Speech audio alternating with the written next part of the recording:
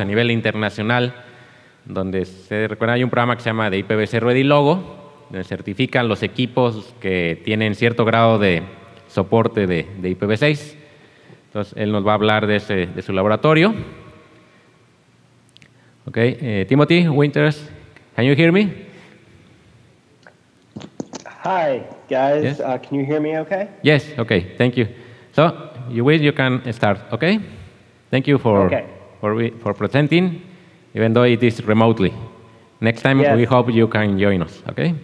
Yes, I apologize.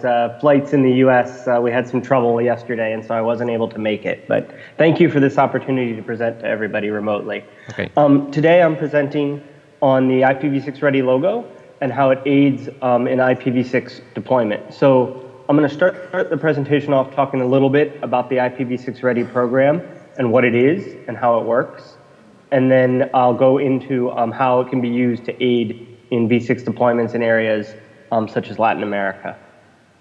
So the IPv6 forum is a global forum that has many different chapters in many different areas that promote IPv6 and the deployment of it.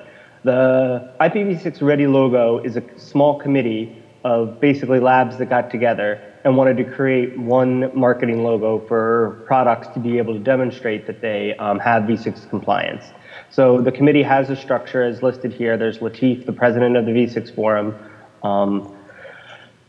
Asaki from Japan, he is a professor there. Erica Johnson from the UNH-IOL, and then myself, I'm the technical chair that oversees all of the technical, and then we have different regional officers that sit underneath me that work on each individual region. So that's sort of the structure of the actual program. The Ready Logo program is a marketing program that allows the testing of IETF RFCs for IPv6. We have several different ones, and I'm going to talk about them in a little bit, but one key component of the program is it requires both interoperability and conformance demonstration to get the logo. So any device that has a logo has gone through conformance testing, which for us means that you test against the test tool, just the device by itself. And then what's sort of unique about this program is it also requires interoperability. It requires that the device be plugged into other devices to make sure that it will work, in particular on a real network instead of just not in a lab. We also have many different logos, as you can see listed here. We have the most popular one is the IPv6 core logo, which has been around since the early 2000s, and that one basically demonstrates a core protocol working. We also have IPsec for security. We have DHCP. We also have CE Router, which is our newest logo, which I'll talk about a little bit more in a moment. I mentioned the approved labs earlier. The IPv6 Ready program has labs all over the world. Any lab can join and participate as part of this. There's a process for becoming a lab, but ultimately really what it is the labs donate time, not just to the testing, but also creating of test specs, working with customers, reviewing documents to make sure that anything the logo committee puts out works correctly. The logo process is actually fairly straightforward. A company can test, or they can go to an approved lab to test. We do have lots of those labs often have customers come in that want to test with them. In particular, for the interoperability portion, a lot of people don't have test beds or labs that can support them running the testing themselves for interoperability, so they go to an individual lab to have their testing done. Whether they do it self-testing or go to an approved lab, there's 100%, you must pass every test case, and there's an online application. You can basically get your results, whether it's from a lab or self-test, you can apply. Once they get into the application process, the regional officers basically review the application to make sure everything's right and there's no issues, and then we can approve it and put it online. So a company can do this entirely on themselves. Anyone manufacturing an IPv6 product can totally do this on themselves. They can also, a lot of the customers outsource it to labs to do it entirely for them, to do it, but we support both processes. You have a choice, as I mentioned. The results must be 100% pass for both conformance and interoperability. There are some advanced functionalities that we consider that are clearly marked out in the document, but basically you have to test every test case that we have. I mentioned earlier, all those RFCs, we go through and test the must and shoulds in them for compliance. There are some cases where we will make shoulds advanced functionality where it makes sense. There are other places where if it breaks interoperability, we require it. There are some shoulds that are optimizations that the individual logos won't require. A big component I mentioned earlier was the interoperability testing. We require 4 different interop partners. So for a regular device that's doing IPv6 core, that's 2 other hosts. So if you're building an operating system, you might test against Windows or Linux operating system. And for routers, you would test against anything from the HPs to Brocades to Junipers to Cisco's. You have to choose 2 different partners from 2 different vendors. We also, as part of the review process, have captures and result files. So every test case, the user submits captures, and that's so everything's transparent and open. It is an on-the-wire test program, so there's no black box. It is a black box. We don't go into the devices. We look for what's actually on the wire. The test specifications that we create for the Ready logo, they are all open for public comment. They are available online. If you go to the Ready logo site, we list them all. We have lots of what I would call, I mentioned the logos we have. We also have experimental RFCs that sometimes people use for test specifications. Those include MLB, SIP, IPv2. We have one for IPsec, but IPv2 we left as experimental because there's just not enough, or there weren't at the time enough implementations. So, it's always open for comment. People send comments on a regular basis, and so they're living documents that do get updated as part of the process. So we make sure we're up to date with the latest security or testing methodologies. There's online application you can apply. It includes all the information. There's a usage agreement that you sign to make sure that you adhere to all of the individual processes of the program. The important part, a lot of people ask this questions, is how do you use the logo?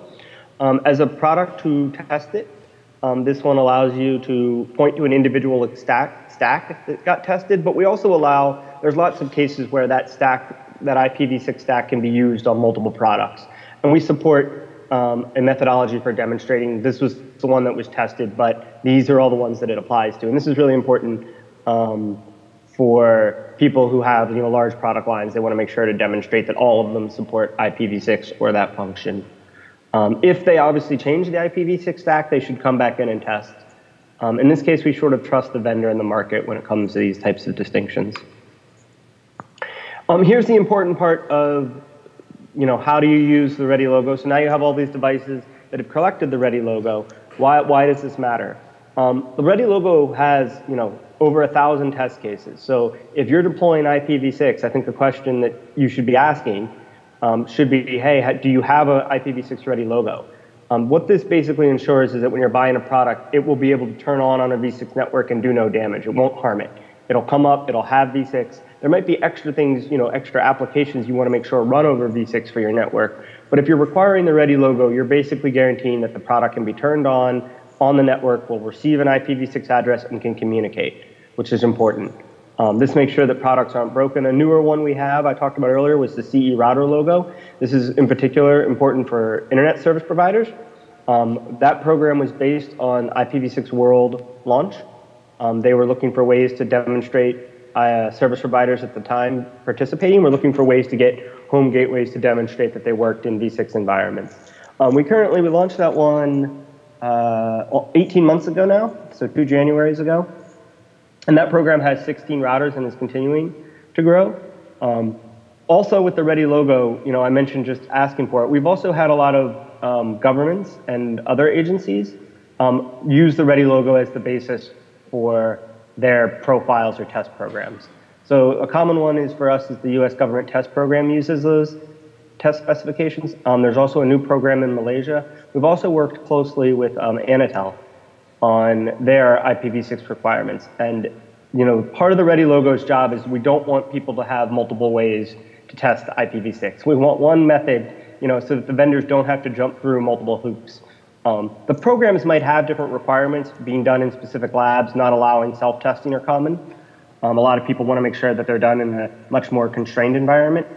That's okay. What we don't want is the Ready logo, to have different test cases that test the same functionality. So the Ready logo is very open to working with different forums and different areas to this is why we make our test documents public so that anybody can read them and comment, to make sure that people are reusing the content as much as possible. Some of the programs take the ready logo, you just have to have it. Other ones, like the US government program, for example, also Malaysia, require that the testing actually be done in an ISO accredited lab. They don't allow self-testing in either of those programs. That's sort of outside of the ready logo program. Our goal is to really just promote using of these. The big part for people building equipment is then it makes sure that they can go to one place or run one set of test cases and not have to worry about going to 9 different places to work for 9 different programs. So this is sort of the harmonization between multiple IPv6 testing programs that are, want to aid in the deployment and make it as easy as possible. The Ready logo wants to work with companies on something like that to collaborate with them. Here's our current, so this is a chart today, or as of, sorry, not as of today, as of November of 2016, of the current logos. As you can see, we've given out 1,400 logos, and you can see the chart. The core logos have been going up. Obviously, as the deployment of IPv6 has happened, the number of logos has increased pretty drastically. Our CE router program is very new. It actually now has more than DHCP. I think probably in the next year it'll have more than an IPsec logo. So obviously the core logo is the main logo that people use. Just, can you get IPv6 turned on? That's all I had for individual slides. I don't know if people have any questions about any of the program or how they can use it to help them deploy IPv6. Ok, thank you, Tim. ¿Alguien tiene alguna pregunta? Sí les voy a pedir que mejor lo hagan en inglés, porque como Tim está remotamente, sería difícil que él recibiera la traducción, entonces mejor if you can ask in question in English. So, good morning. We have a question, okay? Okay, thank you. Good morning, Tim. How many time takes the manufacturer to have their logo? And another question is, do you have any web page to see which manufacturer has already the logo? So there's a link right here at the bottom that lists the approved list that lists all of the individual products. So I didn't talk about that enough. There is a public list on the IPv6 Ready website. So if you go to ipv6ready.org, there's a giant button for approved list, and that lists every device that we've ever tested that has the Ready logo. It also, if you want to look at the individual details, it has the interop partners that it worked with to demonstrate who they worked with. There's an application that sits there that shows who they worked with. So every logo we give out lists the product and the version tested on that list. So a lot of people use that list as, we won't purchase you or we won't buy you until you're on the Ready logo list. There's also the marketing logo. When we originally started the program, it was a lot more people were very interested in putting that logo on products. Now it seems to be that most companies just use it to get on the list, and then purchasers of IPv6 equipment just check the list.